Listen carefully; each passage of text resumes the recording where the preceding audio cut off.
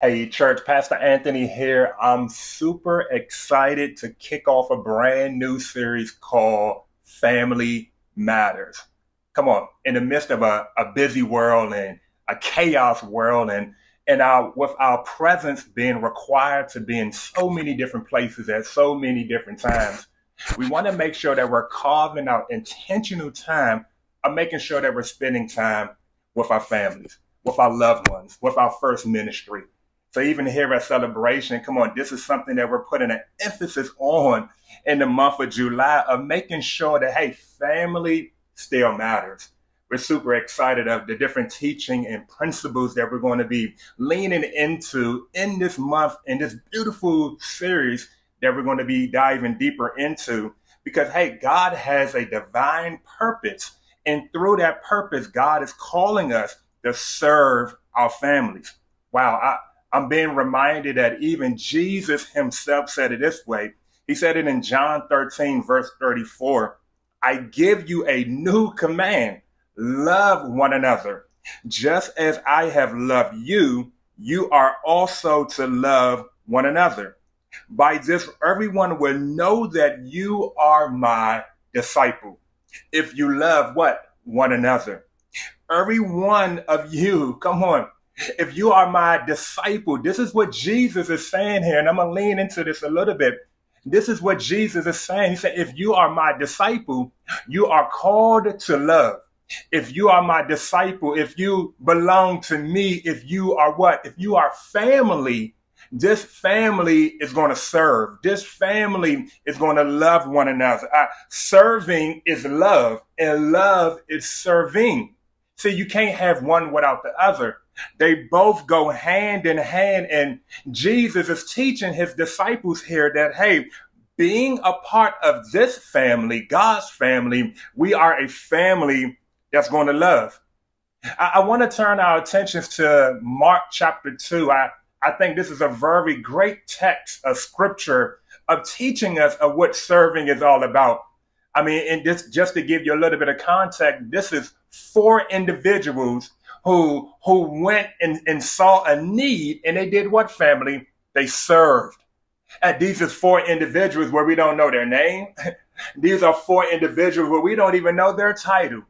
Thank God that names and title is not the premise or even the emphasis of where serving begins, but serving begins with love.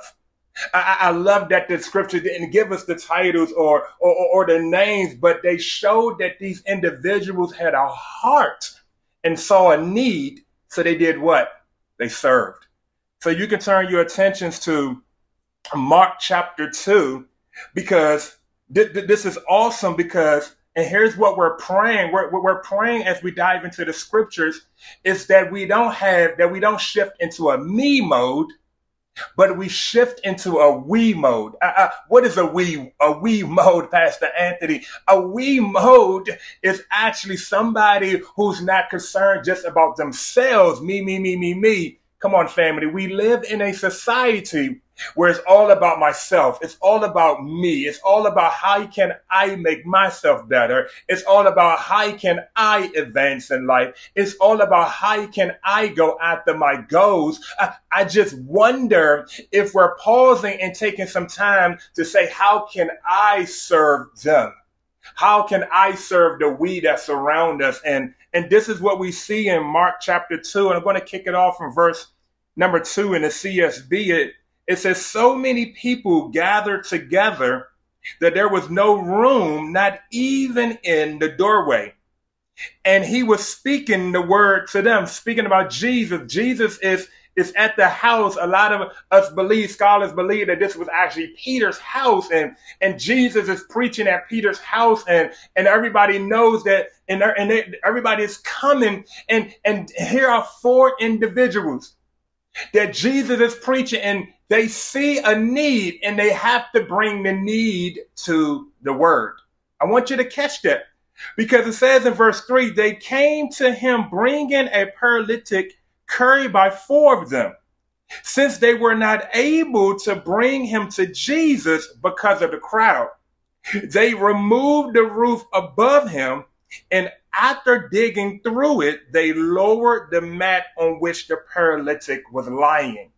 I think this is very key, because even though they ran into a barrier, they did not use the barrier as an excuse to not serve.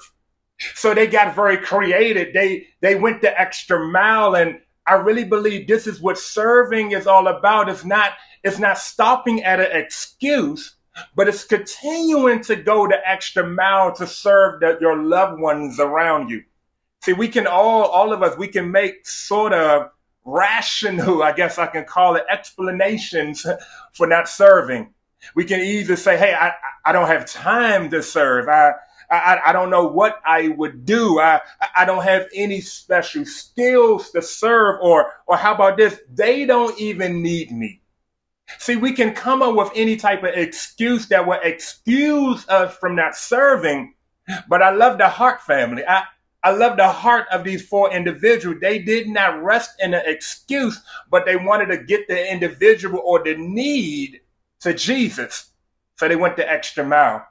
If you're taking notes, I want you to write this title down. And here's what we're going to be talking about for our subject matter for today, family. Here to serve. Let us pray. Father God, we honor you. We love you. We invite you into this midst of diving into your word, even right now, Heavenly Father. We honor you, and we ask that you release a mighty word into us. Transform our minds and our hearts, Lord God. Let them be on one accord with you. That even in this midst right now, that we will aim to please you, Lord God. We aim to please you by serving you, and we aim to please you by serving the ones that's around us. Teach us today, disciple us today, make us more like you, Jesus.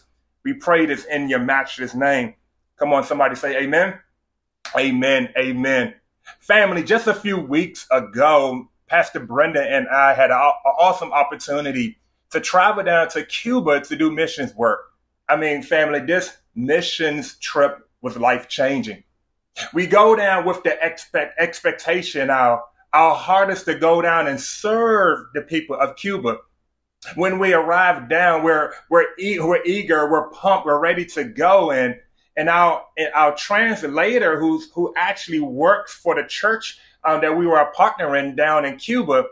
And I love the saying that she said to us, and it resonated in my heart, and it's a good reminder. She said, hey, this family is here to serve. This family, if you're part of this family, we serve. Me and Pastor Brennan, we came down with the expectation to serve them, but to be honest, they were serving us. And she made the emphasis on, hey, if you're part of this family, you're here to serve. See, some people serve out of guilt. Some people can even serve out of responsibility, or even some people can even serve out of pressure. But God's word teaches us, family, to not serve from those motives, but rather serve from a place of gratitude. See, here's why you serve. Here's why you go the extra mile. Here's why you want to find different ways of making sure that you live to give, because you have a place of gratitude. You understand that I will not be where I am right now if it have not been for the Lord that has been on my side. This is why I give. This is why I go the extra mile. Gratitude, family, is the centerpiece of what keeps you grounded and keeps you humble, because you have an assurance of knowing I am serving because of God's love in my life. So I want to teach you, family. I want to spend some time. I want to give you some scripture. If you're taking notes, this is going to be good, because I want to give you guys 5 things in the Bible that talks about serving God. Because when we serve God, we serve others around us. And this is what the first one, if you're taking notes, write this down, family. Serving is one of your life purposes. Yeah. Mark chapter 8, verse 34 in the Amplified, it says this: if anyone wishes to follow me as my disciple, he must deny himself, set aside selfish interests, and take up his cross, expressing a willingness to endure whatever may come and follow me. believing in me, conforming to my example and living, and if need be, suffering or perhaps dying because of faith in me. Serving is one of your life purposes. See, we don't serve for the benefit of convenience. And even Jesus is teaching here, hey, one of your purpose here on life is to follow me. And even following me will come sometimes where you're going to have to suffer. Even when you're following me, sometimes you're going to be inconvenient. Even when you're following me through serving, you're going to find yourself in season where this is going to be a little bit uncomfortable. But Jesus is teaching his disciples here, which is teaching us here that serving is one of our purposes. See, until you learn how to serve, you're really not living. You're just existing. And if you want to make a living by what you get, you make a life by what you give away. Can I say that again? Yes, yes. If you make a living by what you get, but you make a life by what you give away. So yes, see, you can easily try to find your identity in your living and what you do. But that's just living. But if you want to actually live in Christ, your identity is in Christ. And Christ said it this way, that, hey, I did not come to condemn the world. Come on, but I actually came to what? Save the world. I saved the world by serving. I'm here to serve. And this is the example that Jesus is teaching us, that God is always calling us, family, to not live a selfish life. See, he's actually calling us to actually become selfless, not selfish, but selfless. See, this is why we're leaning in. And one of my questions to you right now is how are you serving the ones that's around you? How are you going the extra mile and being generous to the ones around you? Or are we still in a me mode and not a we mode? Because a me mode is actually a mode that's very selfish. But a we mode is a mode that's saying I'm becoming selfless so that I can glorify my King Jesus. And through serving, we all become better. See, that's the mind of Christ. See, I wonder how are you serving your family in this season? My second point is serving makes you more like Jesus. I said it this earlier in Matthew 20:28. It says, for even the Son of Man came not to be served, but to serve others and to give his life as a ransom for many. See, if you don't learn how to serve others, you will never grow spiritually in maturity. See, in this season of your life, are we still focused on I and not focused on him? I'm finding out this more, family, even in my walk with Christ, to not always put the focus on myself. The more I put the focus on Christ, Christ shows me, just like these four individuals in Mark, Christ shows me ways to give and ways to serve and ways to glorify Christ. If you're looking for better ways to glorify Christ, serve the ones that's around you. Man, could it be a challenge this month? How can I serve more? How can I serve my family more? How can I serve my spouse more, my kids more, my neighbor more? Come on, God's house more. How can I go into the community and serve more? Because it's all about the family. And if we can serve our family better, we can serve our community better. If we can serve our family better, we can serve God's house better. Come on. If we can serve the family better, we can serve our neighbor better. I think it's a principle here. I think it's a flow here that God is saying that, hey, if we focus in on family and serve the ones around us, we create a repetition in our life. We create a cycle in our life. We create a mindset that's like Christ, and that flow just doesn't stop inside the home. That flow moves outside the home, where it touches your neighbor, it touches your community, and praise God, it touches God's house. See, this is serving makes you more like Jesus. God, even in this season, make us more like you. And you're teaching us right now, the more we become like Jesus, I just see myself serving more. I'm not looking to be served. No, I'm looking to serve. A third point is this is serving is the highest use of your time. Serving is the highest use of your time. 1 Corinthians chapter 15, verse 58 says it this way. Watch this, family. Therefore, my dear brothers and sisters, stand firm. Let nothing move you. Always give yourself fully to the work of the Lord, because you know that your labor is not in vain. If you want to make an impact and leave a legacy, the highest use of your time is to serve God by serving others. Your service to the Lord is never wasted. Come on, can we speak on that? See, the seeds that you are sowing right now, friend, these seeds leads to your legacy.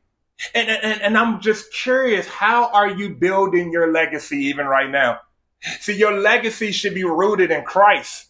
Your legacy should be rooted in inheritance that God has given you.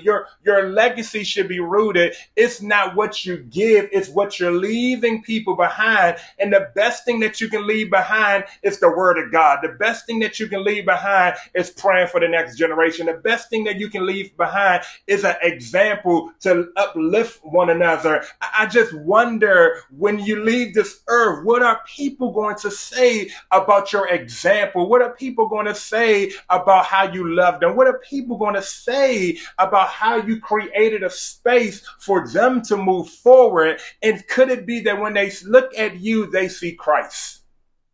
See, this is the highest use of your time. Is it just about you focus? Or the highest use of your time, could it be that, hey, God, I want to glorify your name, and I want to do that through serving. God, so even in this season, God, the highest use of my time, I just wonder, is my job getting the highest use of my time? I just wonder what I'm trying to build in this season is getting the highest use or value of my time. I want to make sure that I'm carving out intentional time and spending time with my spouse and spending time with my kids and spending time with the ones that surround me, because I want to make sure that I'm depositing in the right seed. I want to make sure that I'm actually serving them and they're just not serving me. I want to make sure that in this season, family matters. And family matters because my presence of serving them, it matters. My fourth point is this, family, is serving is the secret to greatness. Matthew 20:26 says it this way. It must not be like that among you. On the contrary, whoever wants to be great among you must be your servant. Here's Jesus. Jesus is talking to the disciples. And Jesus having a conversation because the disciple is saying, hey, when you leave Jesus, who's going to be the greatest among you? And Jesus is setting the record straight. It's not a pedestal that you're, a podium, a platform that you're getting ready to stand on. No, it's not about how high you stand, but it's how low you go to serve. See, the greatest among you is actually going to be the servant.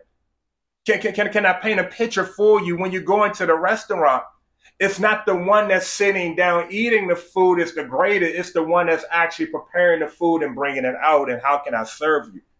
See, that society would say the one that's actually sitting down is the greatest, because on the outside they look a certain way. But actually, Jesus' kingdom, his kingdom teaches us this, is that, no, it's not the one who looks great on the outside. It's the one who has the servant heart on the inside.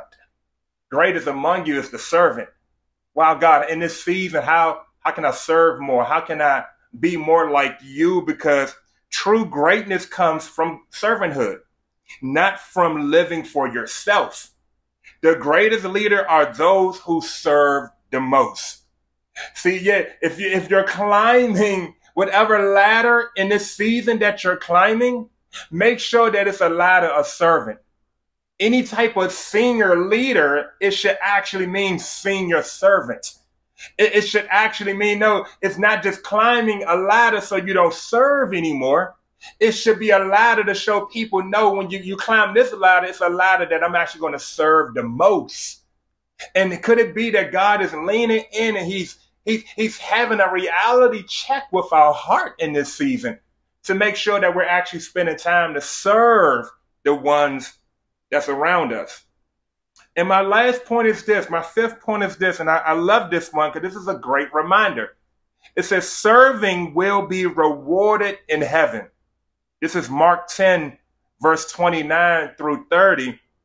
Jesus said, truly I say to you, there is no one who has left house or brothers or sisters or mothers or fathers or children or lands for my sake and for the gospel. Watch this. Who will not receive 100-fold now in this time, houses and brothers and sisters and mothers and children and lands with persecution, and in the age to come, eternal life. Here's Jesus is saying the ones who have actually served, that, trust me, they will not be forgotten. They will be taken care. They will actually, because they actually chose to serve me, I'm going to take care of them. I'm going to take care of their entire family. Ultimately, hear me when I say this, Jesus is your real boss, if I can say it that way. And he will reward you one day for everything that you have done. The Bible teaches us that we will actually get crowns in heaven for the very things that we have did for him on earth. And I think we need to be reminded of that, because sometimes when serving, it can feel unfair. When you're serving, it can feel like you're overlooked. When serving, it can feel like you're just doing the dirty work. But I want to actually lean into your heart a little bit and also check the posture of our heart. Could it be that God is actually shaping your heart in this season, but with the understanding that God will always reward you?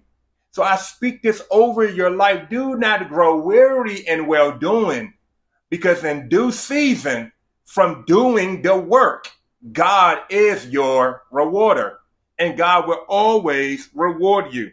So I pray for the passion of serving in this season for you. I pray that in this season that you will continue to be enthusiastic about serving God and serving his people. So wherever you may find yourself in this season, I want to lay out 3 challenges for you. And if you're taking notes, I think this is going to be good, because I want you to ask yourself the question, how are you serving? How am I serving in this season, God? The first one is this: how am I serving my family? And I want to say, hey, carve out some intentional time to spend time with your family in this season. That's your loved ones around you. And maybe, hey, maybe for the one who actually is living away from family in this season, hey, maybe this is your friends, your roommates, your co-workers, whoever you may call family. And God is saying, hey, how are you spending intentional time with serving them? My second one is this, is another challenge. How are you serving God's family? This is God's house. Are you in a season where you're sitting on your gifts? Or could this be a season where you say, hey, God, you have given me specific, unique, special gifts to build your house? I remember years ago, God gave me this word, and it has been a motivator for me to make sure make sure I'm grounded and continuing to serve God. God said, he said, Anthony, if you will always help build my house, I will always build yours. Man, from that moment when God spoke that word to me, I just know, hey, I'm going to be a servant. I'm going to serve God's house.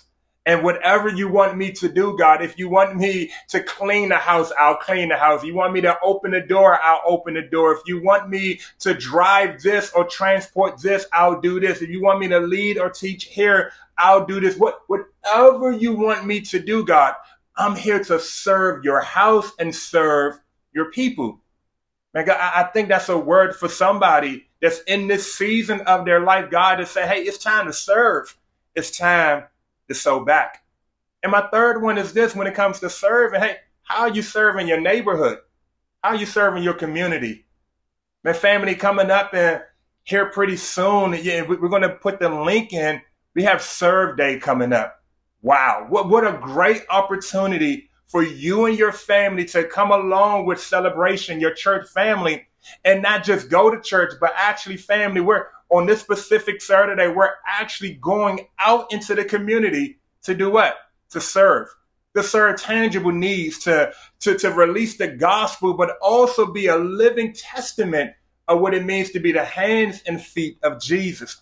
Here's a great opportunity. And right on the bottom, you're going to see a link where you're going to be able to click on the link and you can sign up, whether that's through this video or go to our app or go to our website to get all of the information. But hey, here's a challenge that I don't want to stay in a me mode.